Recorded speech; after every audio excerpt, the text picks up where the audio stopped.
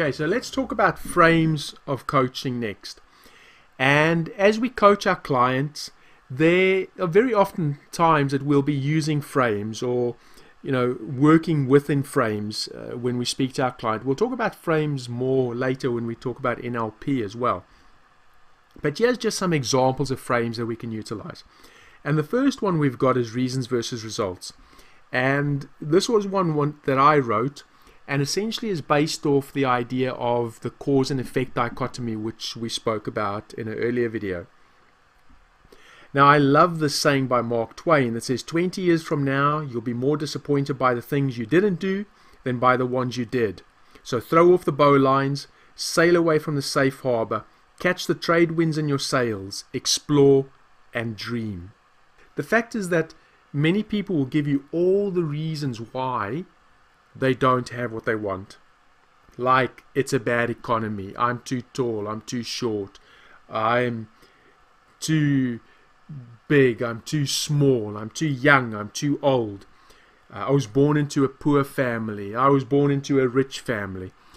Whatever the excuse might be, I always ask my client the question, imagine you lying on your deathbed, and just imagine that as you lay there, you've got all these regrets.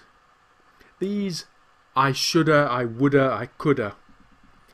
Is how many times have we heard people say things like, I could have done this or I could have done that. I could have been a contender. If only this thing didn't happen to me. And it's all reasons for why we don't have what we want. Remember what we said before. Cause and effect is not about putting blame and not about fault. So we never want to put our client at blame or at fault. What we're saying is we want to accept cause and then get the learnings that we need to so we can create the change that we want, and move away from this effect side of life where we give all the reasons for why we haven't got what we want. As Thomas Edison famously replied, he said, I didn't fail 10,000 times, I found 10,000 ways not to create the light bulb. And we should always see, if we had some failure, something didn't quite work out the way that we wanted, well, we don't see it as failure, we see it as feedback.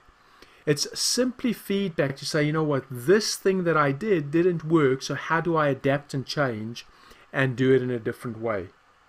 As we look at results on page 32, William Jennings Bryan said, destiny is not a matter of chance, it's a matter of choice. It's not something to be waited for, but rather something to be achieved. So let's focus on our results. Let's focus on what is the outcome that I want. How am I going to achieve that? What feedback do I need to take? What learnings do I need to take from whatever experience I'm having? Then create my goal as a SMART goal. Get my outcome focused and move towards the outcome that I want. The next frame we've got is intention. And so intention is an important factor that moves us along to achievement. Intention helps you to make things happen. You can't borrow somebody else's intention or their goals or their energy. You can, however, be helped to create it through the process of coaching. Often people make promises that they don't keep. They leave themselves with broken agreements that can have a negative effect on them. Or, people say, I'll do it if I can, or I'll try do it. In fact, why don't you, if it's safe to do so, take your pen, put it on your left palm. So hold your hand open, your left hand open, put your pen on your palm, and then take your right hand and try to pick up the pen. And so you either picked it up or you didn't. There's no trying. As Yoda said, there's do or there's not. No try. The intention, if you didn't pick it up, then the intention wasn't there to do it. If you did pick it up, the intention was to do it, and of course you did it. How many times have you heard somebody say, I'll try be at the dinner party, or I'll try meet with you later, knowing full well that they wouldn't? In the English language, try almost suggests failure. In fact, when I'm doing hypnosis with a client and I want my client to fail, I say try. I might say, try to open your eyes and notice how they are just so relaxed and won't work. So try to open them, suggesting that you're not going to open them. So thus we either have the results that we want or we don't. Much of it comes down to our intention. If what you say is what you do, then your word can become the law of your life. Next one, we've got keeping agreements. So often when things aren't working, it may be down to some fundamental agreements being broken. These agreements need to be reworked or changed or remade. This can be evidenced in our personal and business lives. So example, imagine somebody cheating on their husband or their wife. In business, a salesperson that may not be reaching their goals, their sales targets. So they're just simply two examples of where agreements haven't been kept, and as such could create problems. So the question is whether both parties want to work out the situation or not. And you can use this formula. Did you know that we have an agreement? Did you know that you broke the agreement? And are you willing to remake the agreement? Resistance versus persistence next. And so when you resist something, like a reoccurring event in your life, it often tends to persistently reoccur. It's like the law of reversed effect that says the harder you consciously try to do something that's governed by the unconscious, the more difficult it becomes. That's like breathing. Try to consistently focus consciously on breathing. It actually becomes difficult because it's not something that the conscious mind should be thinking of. Yes, and you get the reversed effect. On the other hand, the law of concentrated attention is all about your expectations. So concentrating your attention on the idea until it spontaneously realizes itself. You are what you think you are. What you expect to happen generally will happen. This reinforces our belief system that actually might hold us back. So if your conscious and your unconscious minds are in conflict, then the unconscious mind generally wins out.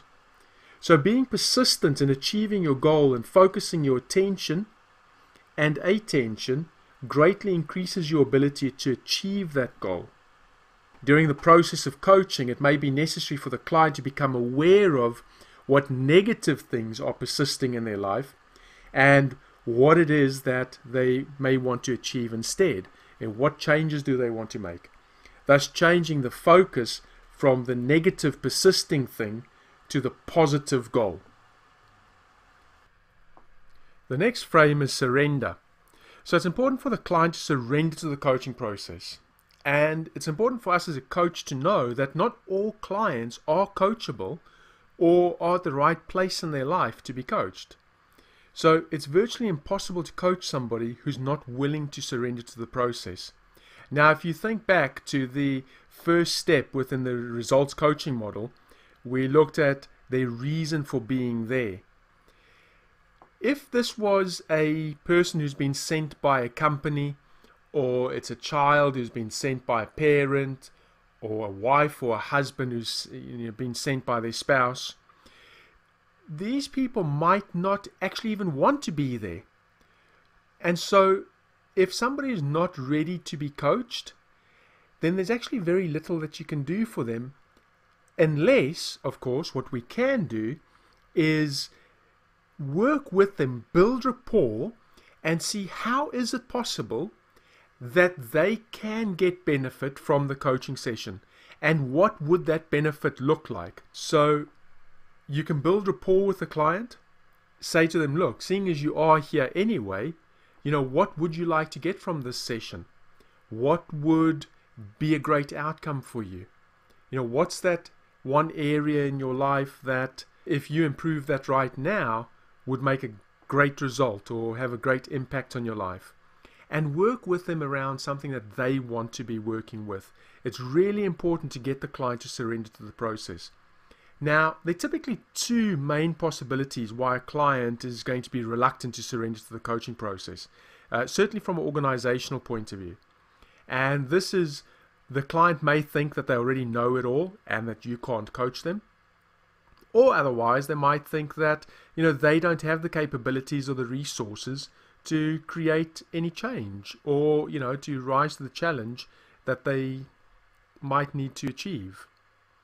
So you may have to address issues like they don't know if coaching is for them, or they don't understand what coaching is and what it's supposed to do for them, or they don't think that they can actually improve or learn to do any better. And, maybe they might feel that they just don't have the energy or the time to be investing into coaching. So again, using rapport, you can go a long way to help the client to surrender to the process and, get the most out of the coaching. Next, the client needs to admit that it's not working.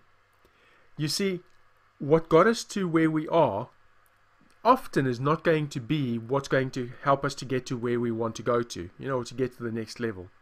So the client must be willing to admit that some of the things that they're doing at the moment probably are not working, or not working as good as they could do. Otherwise, they wouldn't be there for the coaching in the first place. Clients are sometimes reluctant to make this submission, and it also goes hand in hand with surrendering to the process. So when something isn't working, what we're saying is that people are very often then pretending not to notice something. And that can be for a number of reasons. So it's useful for the coach to assist the client in creating awareness of what is and what's not working for them. And, we don't do this through telling them, but rather by having them explore options and possibilities for, what's currently going on in their life and what the potential change might bring for them. Next, we've got unfulfilled expectations. And so clients often have unfulfilled expectations, or, the results that they wanted are not actually the results that they got. And so as a coach, it's important for us to work with a client to make sure that their goal or their expectations is actually realistic and based on facts. So let's use the example again of somebody who wants to lose 100 pounds. They're probably not going to lose 100 pounds in 1 to 2 or 3 weeks. And so if somebody comes with that expectation, then it's unrealistic. Unless, of course, they're going for liposuction. But if they're going to do it through a natural weight loss regime, it's not realistic for them to achieve that. So actually being more specific, more realistic, chunking the goal down into smaller pieces, and then, let's say, these 10-pound increments, and celebrating those little victories en route to success. And so in this case, what happens now is the expectations are being met, the expectations are more realistic, and as they are achieving these little goals, these little mini steps, what that's doing is building on their confidence and their competence to go ahead and achieve the overall breakthrough that they want. Then the last frame for coaching that we'll look at is perceptions projection. Now, we've already discussed this, but it's really, really important for you as a coach to have absolute trust and belief in your client, and that they can actually do what it is that they are setting out to do. If we don't have this belief, if we're not aligned with our client, then that could lead to the coach projecting negativity or projecting failure out onto the client. So if you've got negative beliefs about your client's ability to achieve their success, then you need to get rid of those limiting beliefs. We've got to be very careful that we are not projecting our limiting beliefs and emotions and belief about them actually being able to achieve this success. It's also important to understand that we're not there to judge our clients. What we're referring to is the following example. If you were to work with a business client and you felt that they were doing something unethical and that you couldn't work with them, then without judgment, you, in the coaching relationship, you just say to them, look, I don't believe that I'm the right coach for you. Would you like me to refer you to another coach? Again, it might just be that we are projecting some feelings or our values might not be aligned, and then we can project our negativity out onto the client. If the client came to you and said, I want to rob a bank, then that might be a different story, and as we discussed before, you might then go to the police and actually mention that this is what the client is wanting to do. Judgment call. Okay, so those are some frames for coaching, and I hope you found them useful. These are just some examples of some of the frames that you could use. And again, I invite you to maybe create your own frame. Consider what you can bring to your coaching practice. And, your frame can be either just a single word, or it could be one thing versus another thing. Doesn't really matter.